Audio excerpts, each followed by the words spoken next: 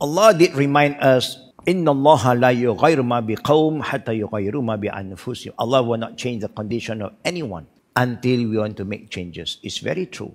Allah is telling us, He have all the power, but now He is telling us, I have given you certain ability that you have to do what you have to do. You cannot just rely on Allah, but you must know the limit. Allah is here to guide you. So we just have to follow. You don't put everything that you have done to Allah without taking some responsibility. You are responsible to your own decision. But if your decision is follow the way of Allah, His way, then you don't have problem. You have problem, the problem will be minimum and lesson learned. Because when Allah wants to teach us something, He let something happen and then He show you the way out. If not, you never learn.